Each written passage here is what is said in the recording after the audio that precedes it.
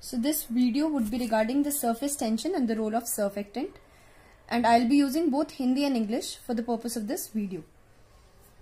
So now if we consider the respiratory tract and if I consider the alveolar epithelium, so this is the alveolar epithelium which consists of simple squamous cells. So over this we are having the fluid layer. Let us consider now if this is water. So water will exert surface tension. अब वो कैसे होगा? So if these are the water molecules at the uppermost layer, superficial surface पे जो water molecules हैं, they are under the attractive pull of the water molecules beneath them. So now these water molecules, all the water molecules, let us consider the water molecule in the middle of this layer. This is under the attractive pull from all the four sides. But if we talk about the water molecule over the surface, then this is under a net attractive pull which is directed downwards. So इसकी वजह से this water molecules in the superficial layer, these are trying to get to the deeper layers, which results in decreasing the area. As a result क्या होगा? Surface tension से area small होगा, जिसकी वजह से if we look at this capillary, if we look at this alveoli, then we'll see that the area, surface area of this alveoli is trying to decrease.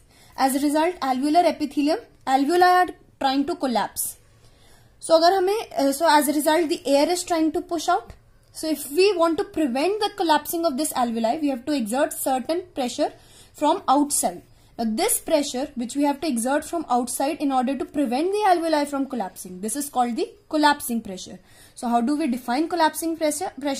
It is the pressure to prevent the alveoli from collapsing, which we have to exert externally. Now the reason for this collapsing, that is surface tension. Now there is a diagram given in the guide. Now if you look at this diagram, it states that in case we are having alveoli of two different sizes, एक छोटी alveoli और एक alveoli with a larger radius है, then it states that smaller alveoli tends to empty into the larger one. Now what is the reason for this? I am going to explain to this, and how do we prevent this? So according to the Laplace law, it states that the collapsing pressure, that is directly proportional to the surface tension and is inversely proportional to the radius. So pressure, collapsing pressure is directly proportional to the surface tension and inversely proportional to the radius of the alveoli. So I have considered the smaller alveoli with the radius of small r, and the pressure in this is P1, while P2 pressure for the larger alveoli with the radius of capital R.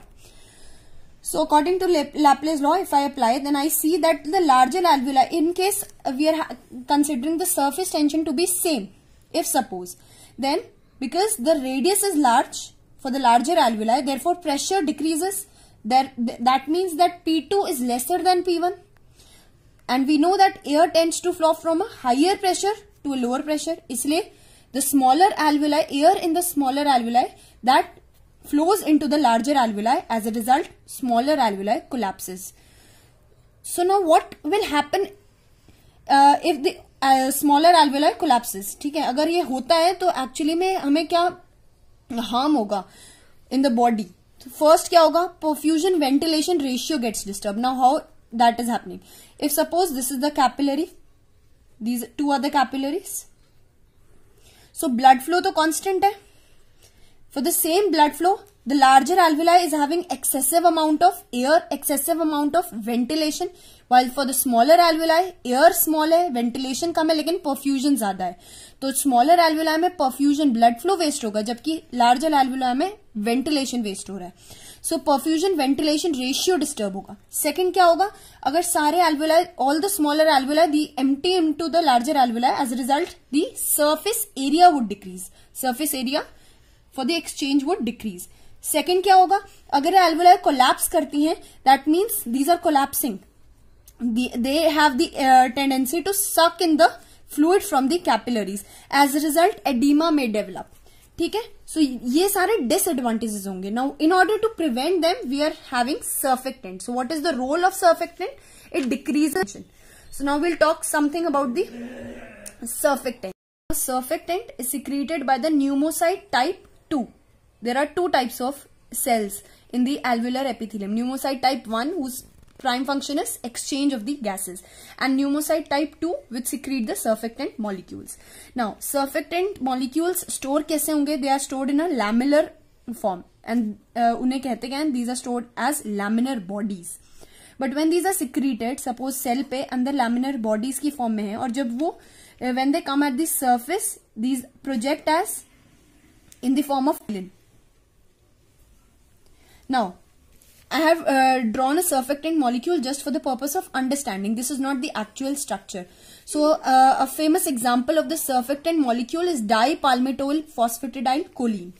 Now it is having a phosphate group which is hydrophilic moiety.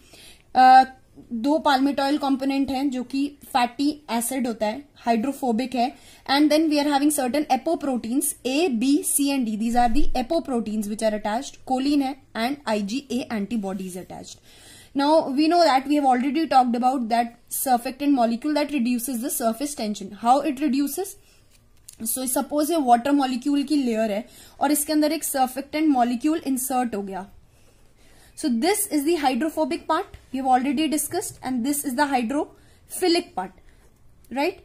So even if net attractive, let's suppose net attractive force होगी इस पे नीचे की तरफ downward directed, तो क्या ये अंदर जाएगा? Answer is no. Why? Because this part is the hydrophobic part which prevents it from going deeper. So as a result, the surfactant molecule that is capable enough to reduce the surface tension. Now what are the other functions of the surfactant molecule? सबसे पहला apoprotein A और apoprotein D, they act as opsonins. As a result, macrophages, alveolar macrophages, which are also called as the dust cells, उनको help करेंगे to phagocytose. Now, apoprotein B and C, these help in spreading of the surfactant over the entire alveolar surface. IgA के immunological functions हैं. Now, what are the effects of surfactant? पहला, we have already seen surface tension reduce करेगा, जिसकी वजह से collapsing ability reduce हो जाएगी. कैसे surface tension reduce करेगा?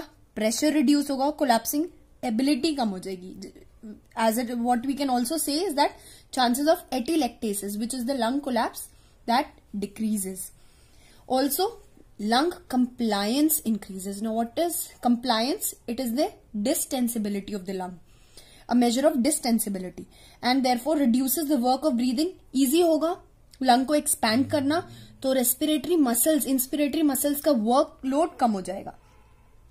और helps a role in keeping the alveoli dry. कैसे? We have already seen अगर alveoli collapse कर रहा होगा, then it has chances that fluid from the capillary, these fill up in the alveolar spaces, or that this filling of the alveoli or edema जो होता है, that is reduced by the action of the surfactant.